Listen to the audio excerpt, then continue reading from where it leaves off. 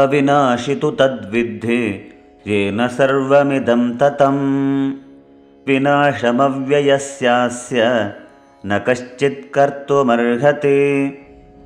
Arjuna, know that the Parabrahma, Paramatma, the Almighty, by whom all this is pervaded, is absolutely indestructible. No one would be able to cause the destruction of this self which is imperishable, Avinashi.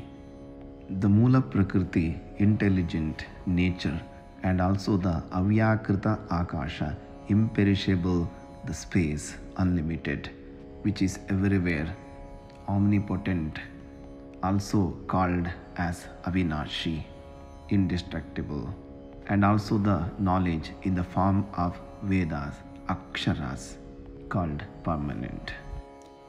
अन्तवन्त इमे देहाः नित्यस्योक्ताः शरीरिणः अनाशिनो प्रमेयस्य तस्माद्युध्यस्व Bharata. These bodies of the embodied jivas are perishable, while jivas are eternal, being the reflected images of God Almighty, Pratibimba, who is omnipresent and immeasurable.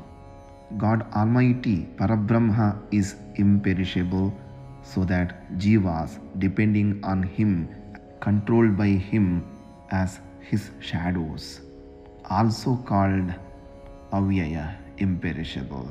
Therefore, O Arjuna, do fight just as a way of worship to earn the grace of God Almighty, Parabrahma. य एनं वेत्ति हन्तारं यश्चैनं मन्यते हतम् उभौ तौ न विजानीतो नायं हन्ति न हन्यते. He who thinks a person to be killer and he who thinks another person as killed, both of them are in fact ignorant.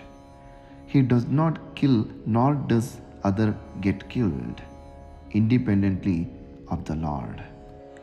न जायते म्रियते वा कदाचित् नायं भूत्वा भविता वा न भूयः अजो नित्यश्शाश्वतोऽयं पुराणः न हन्यते हन्यमाने शरीरे.